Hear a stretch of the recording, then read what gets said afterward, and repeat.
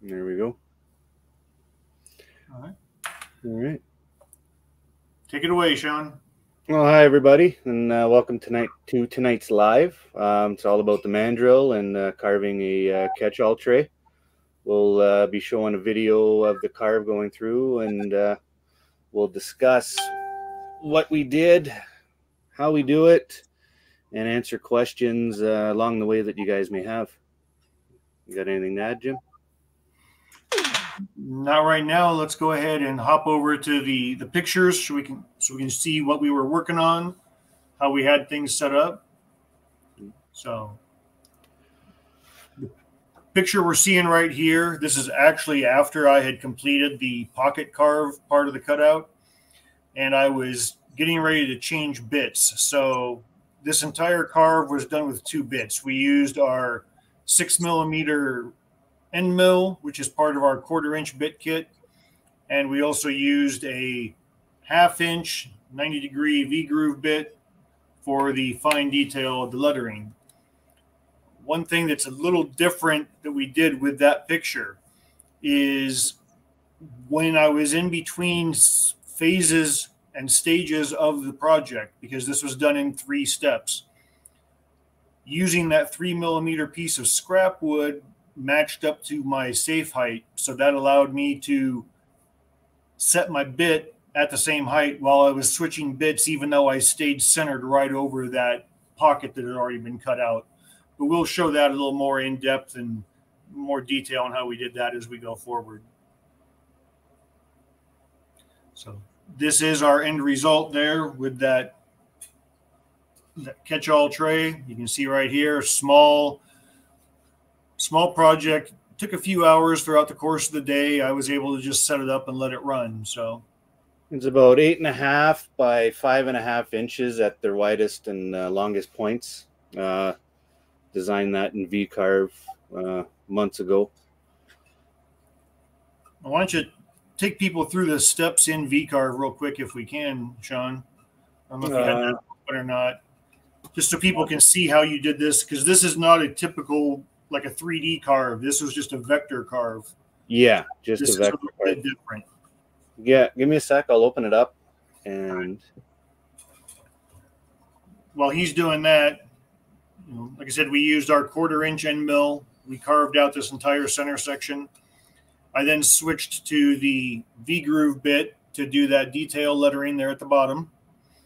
And then I went back to the 1/4-inch bit to do the perimeter profile cut to get that removed from my piece of wood.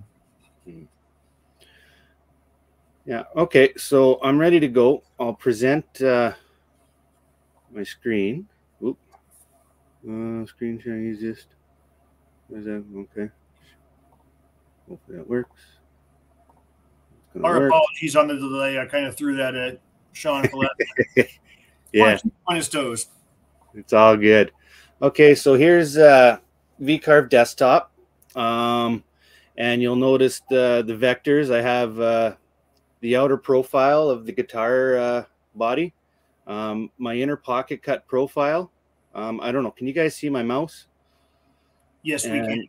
Okay, perfect. And then you can see my text. And then we used the V-bit toolpath for the text, and that's a really nice toolpath. It does a lot of calculating automatically for you. So we'll take you through the toolpaths right now. So for the pocket, you would select the pocket toolpath, and then it opens up, and you can select your tools, your depth of cut, your type of carve, whether you want an offset or a raster. Raster is left and right. Offset is circular, or starts in the center, works its way out. Do your ramp plunge moves, and that's just so the bit doesn't jam into the material as deep as your passes are. And you would edit all your passes. Same thing as easel and Carveco. Probably different windows, but you can edit your depths per pass. I have 1/8 right now, 0.125 inches. And then your step overs, depending on the type of carve. If you're doing a pocket, like a clear out, you might want to do larger step overs, just so you can clear those pockets out quicker. Smaller step overs are for more detail. That will impact any. Sometimes you'll see that the ridges left, and that can be a factor in your step over settings. Yes. Especially if you're running a smaller bit, too large of a step over leaves a gap in between each pass, and that'll leave those ridges in your pocket. You can actually see with the settings there where Sean had this at that 30%. I'll hold this up to the camera here a little closer. You can see that left a very smooth finish inside the pocket using just a 1/4 inch end mill. And then since this was three different tool paths, the second one I tend to always do my profile cuts, my cutouts last. So with the V-bit or the V-carve engraving tool path, you have a start depth. And in this particular case, because we wanted it at the bottom of the pocket, I had to set the depth, the start depth, the same depth as the pocket. And we carved a 1/2 inch pocket into it. So I had the start depth had to be at a 1/2 inch. And then flat depth, I put none, because the V-bit, the cutting edges of the V-bit would touch the outlines of the vectors. So as it comes in, it'll go only deep enough until the cutting edges will touch each side of the T here, and it won't go any deeper. If I had a larger circle or something and I was using the V-bit to hog out that material, then I'd want a flat depth, or it would probably go through the material, because it would never reach the edges with the bit itself. And then you don't get to choose the type of carve because it does its own tool path. So you don't get to choose offset or raster or plunge rates or anything like that. And then it's very important that when you do use a V-bit, that you have the proper degree and the proper bit diameter. If not, your V-carve is not going to come out looking like you expect it to. And I did have to change that from Sean's original design, because Sean designed this, I did the carving, and I only had a 90-degree bit where he had a 60-degree. Yeah. So that's always something to take into consideration, and something that I would always, when I first started out, I assumed certain things about my V-bit that were wrong, and yeah, never worked out. I got frustrated. One thing, back to your pocket cut real quick, Sean. Okay. Sean mentioned editing your tool, and you can adjust your depth per pass there. Well, there's also one other spot you can do that. So he has it set to a 1/8 of an inch right now. If you click on that edit passes button that's right there, you can change the number of passes there at the bottom of the screen, and it will automatically recalculate the depth per pass for you. And what I did is I actually took that down to a 1/16 of an inch. I wanted to do it a little more conservatively, make sure that we didn't have any issues with the machine binding up, and I wanted to be able to run a higher feed rate. So I was actually able to run with the mandrill at 15 inches a minute. I started it out at 12 by slowing it down in easel, but then accelerated back up to the 15 inches per minute. And that's another aspect of the Sender software: easel, G-Sender, UGS, and Open Builds. They all have, you can set what you would consider a good speed to start off for most materials, and then you can always bring it down to 10% of the normal speed, or you can bring it up to 200% of the of your start speed. So it gives you good range. So if the carve's going really good and you think you can speed it up, you can just tap it by 1% or 10% at a time to get as much speed as you can to cut that carving time down. And then profile cuts. So this was the third and final cut. I didn't add tabs onto this one because usually when I do mine, I use double-sided tape, and I usually have really good luck with just using double-sided tape. And when I do the cutouts, I always have a sacrificial board underneath just in case. And I did not use that method, so I went in and edited your toolpath to add tabs to it. Right. I forgot to mention that to you when I sent it to you.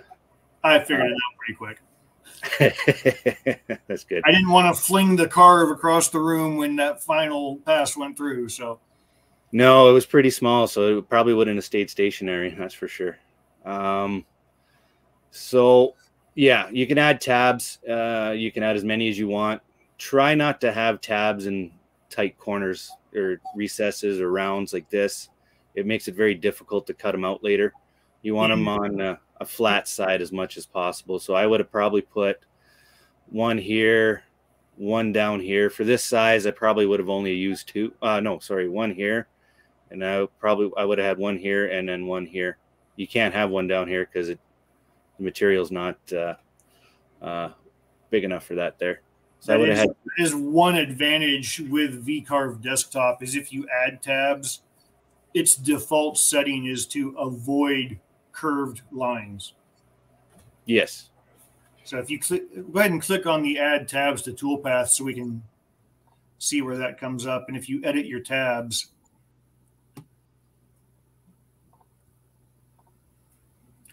but right there, that placement section, it says to avoid corners and curved regions. Mm-hmm. So you can also, hold on. You can also move them around to where you want. So I want one there. I want one here. Well, let's go here. And then this guy right there.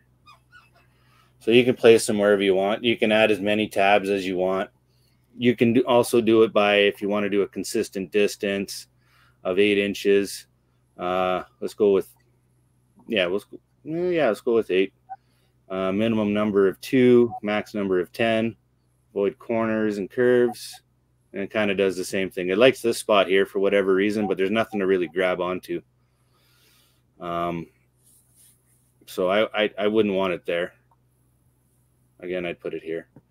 But there's many different variations you can do with that. Are there any questions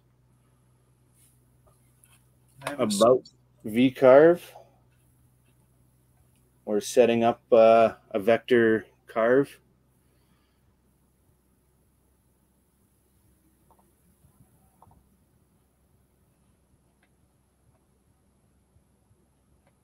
I don't see any questions as of yet. Okay. Well, then I'll close this out. And before you close it, let's make sure people understand saving your toolpath if you're going to use easel or whatnot. Okay, that's a good point. So saving your toolpath. So you make you make all your toolpaths, and then if you like the way it previews. Preview all. That's what I wanted to do. And if you like the preview, you go to save your toolpaths. And if you are going to use easel as your G-code sender, if you're comfortable with easel and you want to use easel as your G-code sender, and you work in inches, easel has its own post-processor and a specific inches G-code file, as well as they have a specific millimeter G-code file. If you're using UGS open builds or G-sender like myself, the post-processor would be just GRBL, inch or millimeters, with whatever unit of measurement you work in. So then you just click that. Always save them as multiple files, because you're going to be doing 1, changing your bit, 2, changing your bit, 3, changing your bit, 4, 5, 6, what have you, however many you're doing. So you're always going to have multiple files. I never save it as one, because we don't have a bit changer and you got to do the manual bit change. And Easel will not accept them if it's all in one file anyway. George has a quick question. As far as VCarve being shipped, no, VCarve Desktop is a separate program that is available for purchase directly from Vectric. That's vectric.com. We'll post that here in the comments as well. There is an additional cost to that. I believe the licensing for VCarve Desktop is $349. That's a one-time cost only. I believe there are upgrades. If they get beyond a couple versions past where you start, there is an upgrade fee, but I haven't hit it yet in the last 3 years. So VCarve is not included with the machine, unfortunately. That's something we can't offer at this time. No, it's a standalone software. Nothing to do with us at all. We are trying to get a partnership in place with Vectric, so that hopefully our tool and machine selection will be available within that software, but that's still in the early parts of the discussion. Sean mentioned the post processor for Easel. If you wish to use the Vectric software, you can go to the machine menu in Easel, and there's a button for drivers and post processors there. And that will take you to their download page, and you can download the Vectric Aspire post processor, which works with all of the Vectric software. Mm-hmm. Yeah, there's 3 levels of their CAD CAM software. You have Vectric, VCarve Desktop. VCarve Pro has a couple more features than VCarve Desktop. The most notable one is working on a bed that's larger than 24 inches by 24 inches, or standard 60/60 size. So if you end up getting the expansion, VCarve Desktop won't be able to utilize the whole bed area. And then they have Vectric Aspire, which is kind of their flagship, and that's where all their really fancy tools come into play. Along with a fancier price tag. I believe Aspire is approximately $2,000 in licensing fees. Yeah, I think it's 2,500 Canadian for me, which I'm really considering getting. All right, we had another quick question. Can we use a bowl bit in VCarve for this type of carve? You can, yes. You would just have to let's see here. Let's go back in here, and then let's go select. No, yeah, we're in the pocket. Yeah, we're in the pocket. Select, and then you would, if you don't have a bowl bit specific, which I don't think I do, you can always make one. So you can always down at the bottom. add a tool. What's that? Sorry. Third from the bottom. Oh, so yeah, this is what do you call this? This is a tool. Their tool library. Yeah, this is a tool library. Thank you. That I got from a bit manufacturer, IDC, and they supply bowl bits and end mills and ball noses and all kinds of bits, and so they do have a bowl bit, so you can use it. But if you wanted to add your own bit, you can add a tool under select a tool group. Well, I'm going to go to one that I never use anyway. So let's go with, do I use these ones? Whatever, we'll add one here. And then you can tool type, call it a form tool. No selected vectors for form tool. Okay, that's fine. And then you just make sure you put, maybe it's not a form tool. Tapered, ball nose, V-bit, radius 10 mil. I don't know what you would put that as. Yeah, I'm not sure on that one. I personally have not worked with bowl bits. Not yet. Me either. let's try radius end mill. Okay, so you put it in as an end mill. So we can call it an end mill. Your next option was radius end mill. Was there? Oh, perfect. There we go. So radius end mill. I didn't even see that. So whatever inches you work, you just have to make sure you put in the proper diameter and the proper tip radius, and that should all be on your bit documentation when you purchase it. And then you just, if you got 2 flutes, usually they'd be a 2 flute bit, I would assume. And then you just go create, and then you can add your depths per pass. You can set your standard step over for your bit. Your spindle speeds. So with the stock 500 watt, 10,000.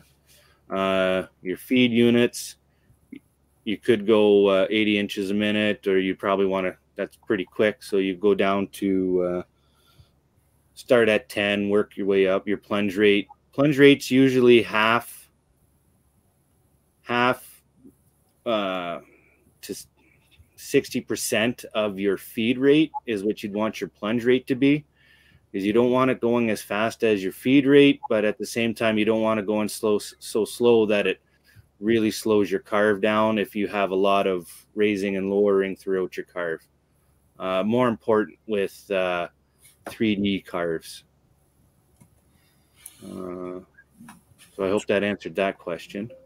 So George also asked, let's see, any software come with the product? We do not include specific software. We recommend software. For most users, we say use easel. For most functions, most basic use, easel is going to work great for probably 80 to 90% of the customers out there.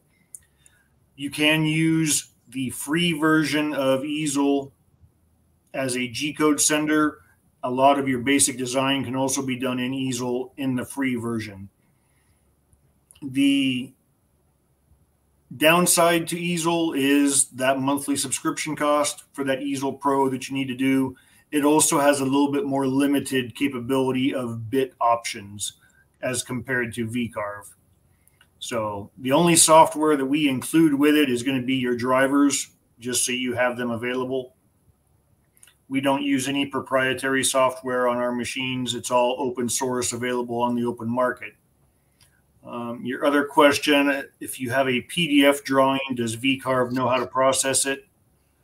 I have not tested that with VCarve yet. I'm looking to see real quick here. Sorry, what was that? Can you use a PDF in VCarve? You can import bitmaps. I've never actually tried to import a PDF, but I do a quick Google search. Maybe you find it. I'm thinking the issue you might run into with PDF files is in most software that can bring a PDF in, it takes into account all the dead space around the document as well. Yeah, I don't even think I have a PDF. I'm checking their website real quick to see if it'll allow that. Yeah, let's just see if I can open up this. Fail to load image. Yeah, it won't load a PDF. Okay, well, that answers that question. Yeah. However, you can take a screenshot of a PDF and then save it as an image file and bring it in that way. Okay, Jeff commented that IDC does have the tool library download, as Sean mentioned.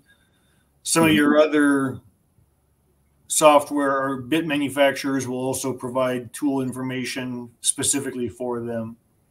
Yeah, it's I believe Amana has theirs and whatnot too, but they're a little more pricey of a bit. And George also asked, assuming easel doesn't work with PDFs, I don't know of too many CAD/CAM type softwares that will accept a PDF natively. No, apart from Lightburn, I think Lightburn's the only one. And even with Lightburn, it just views it as an image. Yeah, that you can then trace. Yeah. We also had another comment, adding a bit manually would be the way to go in easel as well, as it doesn't have an option for radius end mills. Again, that's one of the limitations of easel, is they have a very limited options for bit selection. It's something they're always working on, but I don't believe they've added those as yet. So. I'm glad I hid that. Stop. I wanted to hit stop. My bad. So, is that it for the questions, or move along? That's all the questions we've got so far. If anyone else has any other questions, put them up there and we'll try and get them throughout the course of everything. But so we've talked about getting our tool paths set within Vectric. We've talked about saving our tool paths. As Sean mentioned, we want to save them as individual files, and you can then load those into easel. There is the import G-code option. So you would just import that G-code, and it's going to look a little bit different on your screen than if you were building your project within easel. It'll just show the blue lines where it's going to carve at. So you have to know, are you centering on the board, or are you working from the lower left corner, whatever origin you've selected when you designed your project. In this case, we went off of the center. So why don't we go ahead and run to the video and you can see how this ran. So again, this was starting in the center. This was starting with our pocket cutout. You can kind of see the faint lines there why I'd marked the board to find the center of my work area. And I admittedly was not watching this like a hawk, so there is some sawdust buildup as we're carving along here. Again, this was with the mandrel, 1/4 inch end mill. At this point, I was running 15 inches a minute, 1/16 of an inch depth per pass. And that was with the spindle at 100% speed, so approximately 10,000 RPM. Obviously, we have time lapse to this, so you don't have to watch the entire 2 hours of carve time. Yeah. I think this is the final pass. But that's the kind of chips you do want to see. You want to see fairly large chips, because that's what's going to keep the bit cool and not overheat and not burn the wood. If you're getting much bigger than that, then you're feeding it too aggressively. And if you're getting much finer than that, you're not cooling the bit. You're heating the bit up too much, and then you're just going to end up screwing with the temper of the metal, and it's just going to soften the metal and then dull the cutting edge a lot quicker. So yeah, at this point, he needed to do a bit change. Now, there's a couple different ways you can do a bit change. When I talked to Sean, he mentioned that he will jog the machine to one side so it's over our work surface. You just have to track how far you've moved it. And then you can lower it down to the surface of the material, set that as your Z height, move it back over to the original start point and go from there. I used an alternate method. I actually let the machine come to a stop after its first run, and I used a piece of scrap material that is 3 millimeters thick. Laid that on top of my work surface because my safe height where it stops at is 3 millimeters above the work surface. So I was able to just slide that piece of scrap wood in there, and now my bit is just resting on that piece of material. So I can switch bits, put the new V-bit in there, let it rest on that material and tighten the chuck down. Now I know I'm at that exact same height. And by doing so, as I run the second G-code file to do that profile or the V-carve cut, as I go through the steps to start my carve in easel, I can just tell it use last position because I haven't changed the height or position of anything. So it's going to just pick up right where it left off. And then I did the exact same steps when I switched back to the 1/4 inch end mill to do the profile cut. Now, that V-groove carve, that took about 2 or 3 minutes. That's the fastest part of this whole process. Mm-hmm. For this profile cut, because I was doing just a deep cut and it's not doing that offset where it's opening up more material, I'm constantly just cutting down into that same groove. I did go a lot slower on this because I didn't want to potentially overheat anything or bog the spindle down. Just because there's not as much room to get the chips up and out of there. Yeah.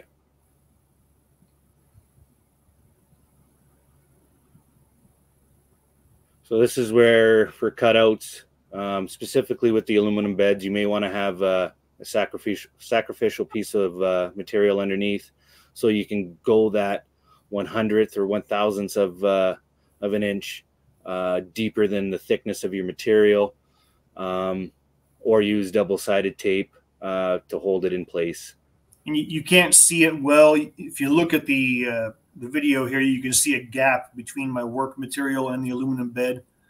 It's because I had a piece of 6mm MDF underneath it, spacing it up so that I had that sacrificial piece so that it would not cut into the aluminum.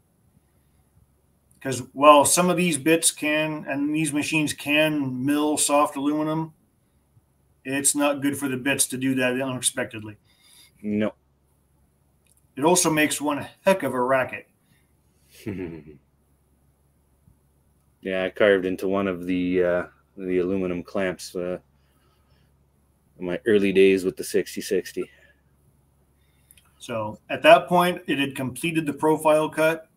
I had set tabs, but I honestly had my depth just a little bit off. But it basically cut through all but just a fraction of a millimeter in a few spots. My board may not have been perfectly flat. I didn't run it through a planer before I started or anything. So I was able to just pop it out and just clean up the edges with a little bit of sanding. I just used a sponge sanding block, and that's the end result we came up with. And that basic profile of the guitar and the tray, using the tools, the offset tools, and literally took me 10 minutes to create. It didn't take long at all. So sometimes it's a better alternative to use vectors as opposed to always a prefab 3-dimensional file for some jobs like this. So do we have any other questions, any comments, need more information? Not seeing any more come in, Sean. Was there anything else we wanted to cover? Well, we've got our audience here. Well, apart from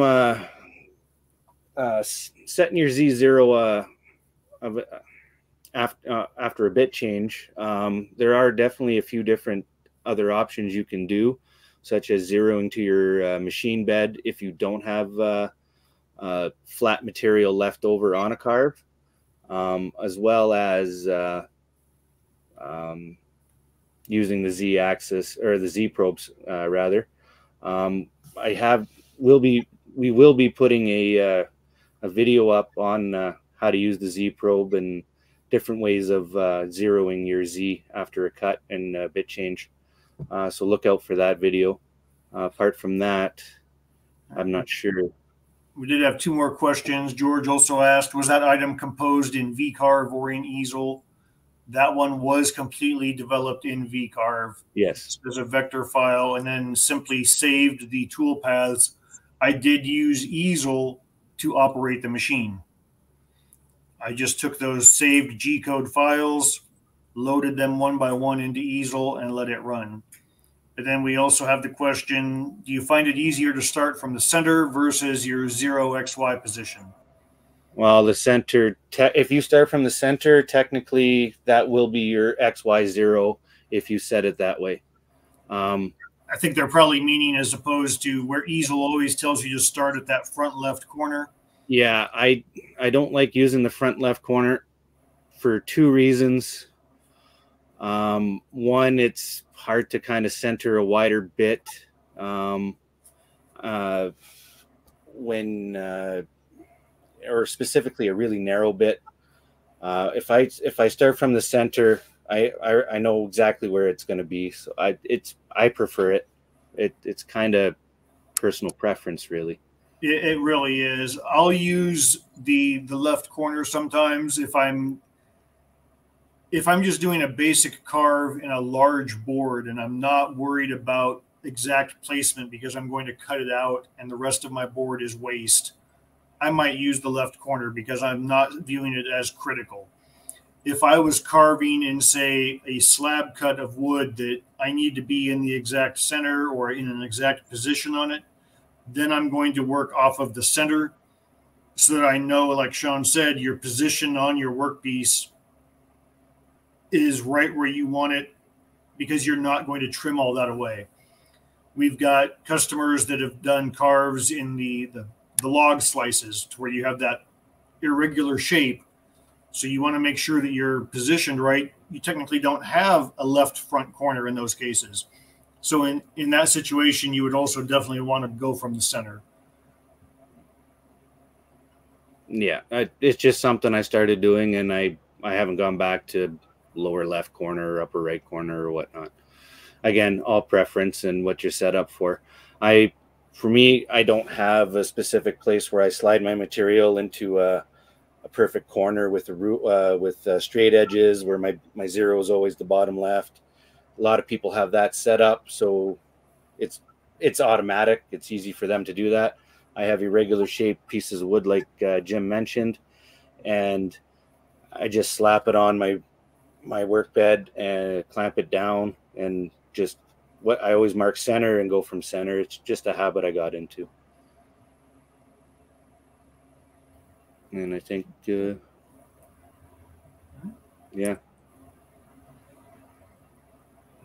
I don't think I see anything else come up as yet. So if you're interested in the bits that we did use, again, we have our 1/4 inch bit set and our V-groove bit set available on the website.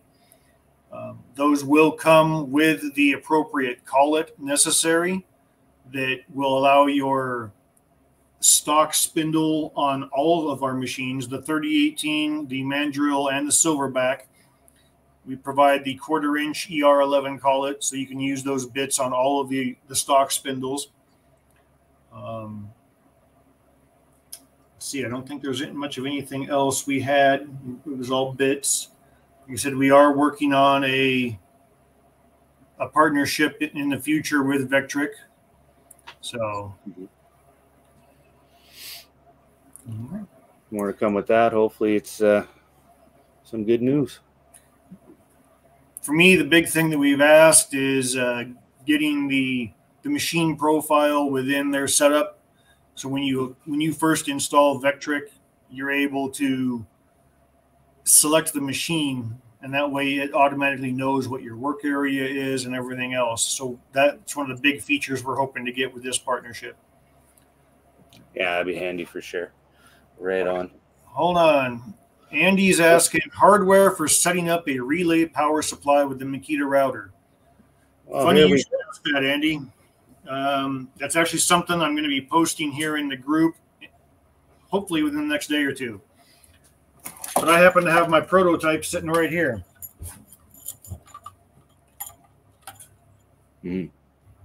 Plastic or ABS enclosure, power cord that plugs into your wall, relay cord that will plug into the spindle output of your mandrel or silverback controller.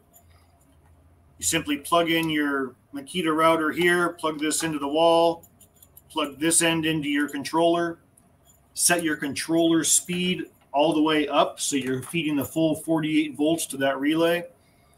You get a couple advantages with that. A, you now have your automatic control of your Makita through your controller. It will start and stop it as necessary. So one complaint, maybe not necessarily a complaint, concern, is when you're using the Makita, when your job stops, the router doesn't shut down. You don't have that audible indication if you happen to turned away from the machine. It's just still sitting there running the spindle. It also now will utilize the emergency stop. As of right now, if you're using the e-stop with the Makita spindle, or the Makita router, it does not stop the router. So this is, like I said, this is the prototype that I built last week.